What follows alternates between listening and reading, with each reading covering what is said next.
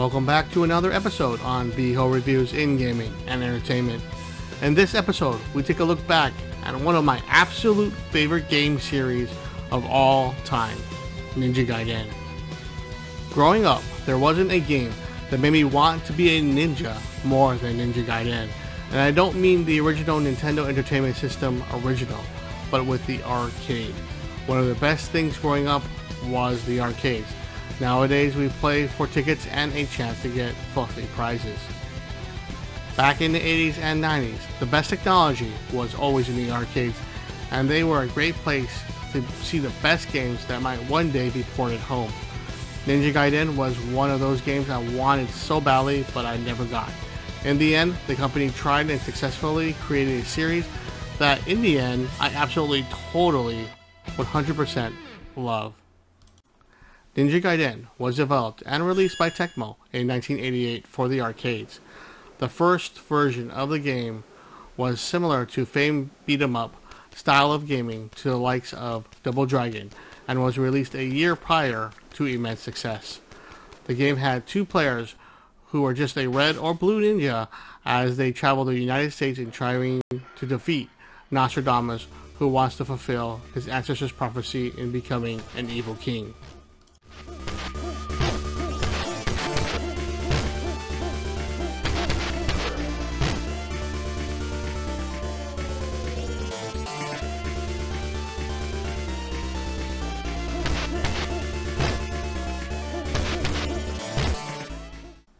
This game was brutally hard, as it took many of my quarters just to beat one level on the game. I was in awe that the ninja fought in different styles than your average punch or kick. Then, the original arcade did receive some ports on the PC and Commodore consoles, but it wasn't until the Atari Lynx brought the arcade home on their portable console.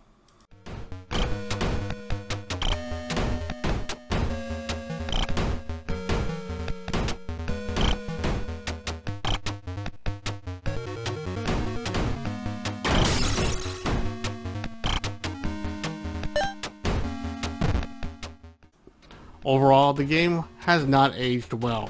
When it comes to gameplay and visuals, its very slow-paced gameplay doesn't do the game any help, as their visuals, while okay at the time, isn't and doesn't have the same diversity and design of other competitors.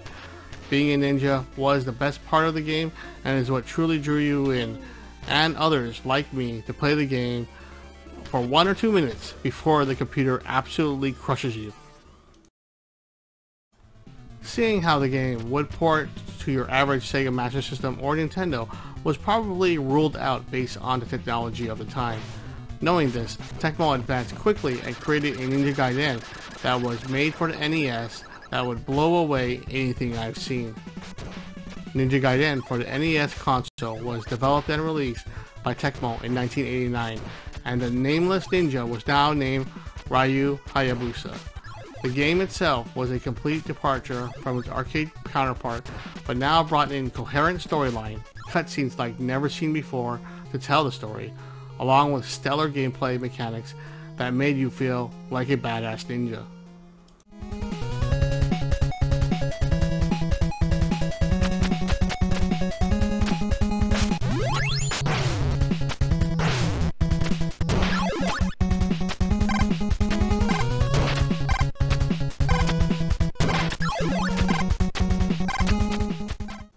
Although the game was easy to pick up and play due to its unique and incredible gameplay, the game was still hard to complete, and I had yet to do so without a friend's help. With the success of Ninja Gaiden 2, The Dark Sword of Chaos, picked up where they left off in 1990 to become my absolute favorite in the series, period. They added new power-ups, climbing, and even shadows that help you fight along the way. The game, although much easier than the first, was the most complete version with its storyline, character development, fantastic tunes, and frantic action that keeps you glued to the screen.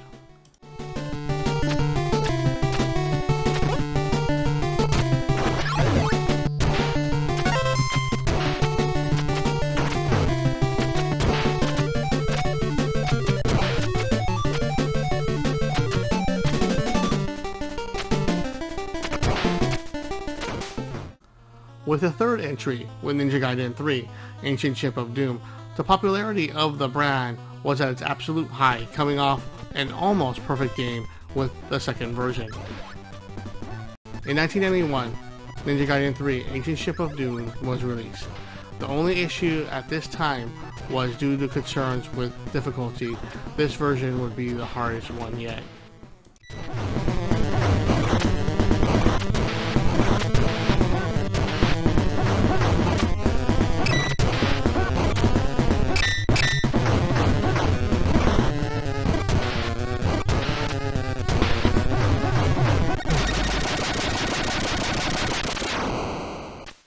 The gameplay also changed to have Ryu jump a bit more floaty and not as precise as the last two. These two changes really took me out of the game, as it was frustrating to try to beat levels instead of enjoying them.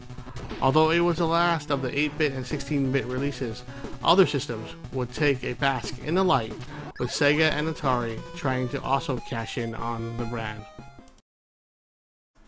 Sega would bring Ninja Gaiden to the Sega Master System for Europe, Australia, and Brazil in 1992, and is a fine game with more colors on screen but misses the fantastic soundtrack and gameplay reminiscent of the original NES. Although a nice port, the game still needs tighter controls.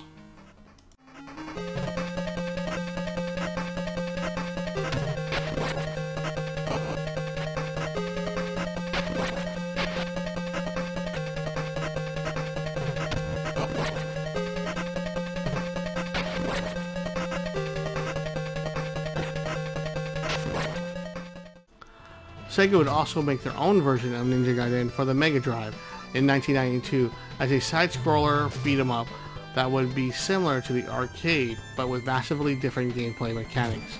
Although the game was eventually never released, the ROM version was released for the public to play. It is your standard affair beat-em-up, but was also much easier than the arcade to just pick up and play action.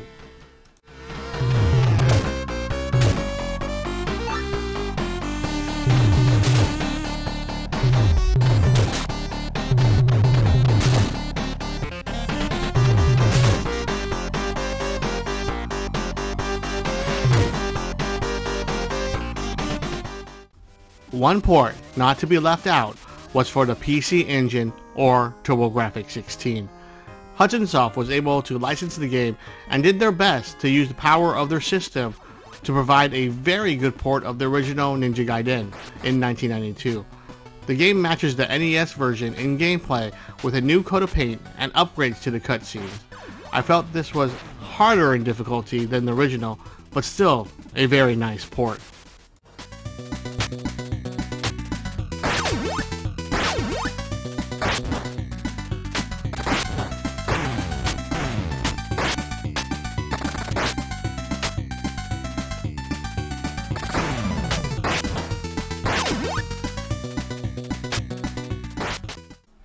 With the handheld market, they were not left out as long as you owned a Game Boy, Game Gear, and the Atari Lynx.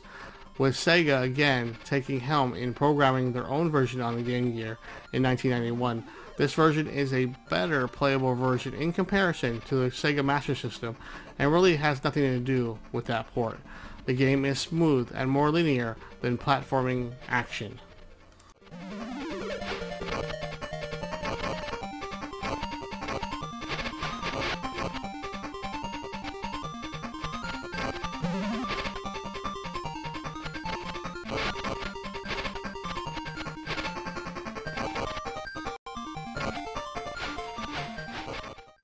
Ninja Gaiden Shadow was released in 1991 by Tecmo for the Game Boy and serves as a prequel to the events on the original NES version of Ninja Gaiden.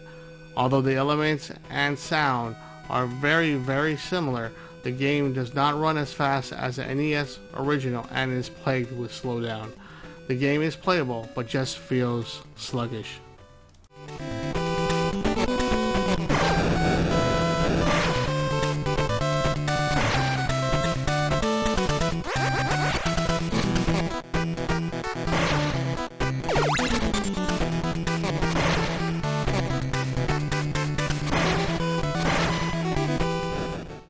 The Atari Lynx released two versions of Ninja Gaiden with the arcade port in 1990 as we discussed earlier, and with Ninja Gaiden 3 Ancient Ship of Doom in 1991. This version is based on the NES original and has issues with its visuals that are nice but hard to identify with its sluggish gameplay, and same insane difficulty made this one hard to recommend. The game just ran and looked better on the NES.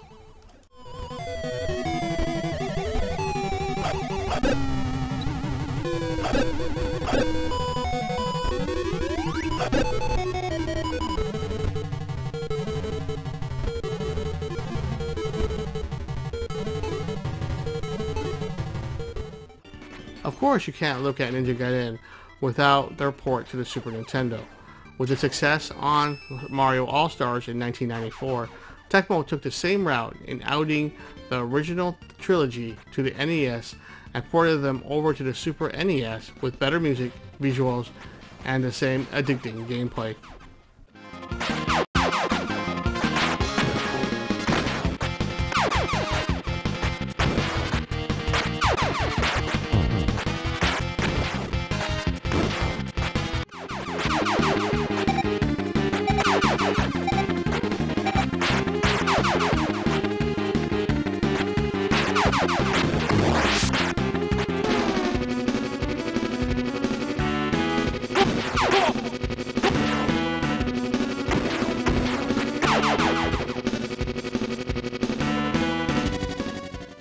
Excited as I was, the visual and gameplay are nice and crisp, and the game looks wonderful. The sound, for some reason, to me, is a bit of a downgrade, and I feel that the classic NES does the game justice, as it seems more clear and robust. This was the last entry until Ninja Gaiden X on a cell phone in 2004. It doesn't look good, and we will pretend it just didn't happen. What about the modern versions of the game made by Team Ninja?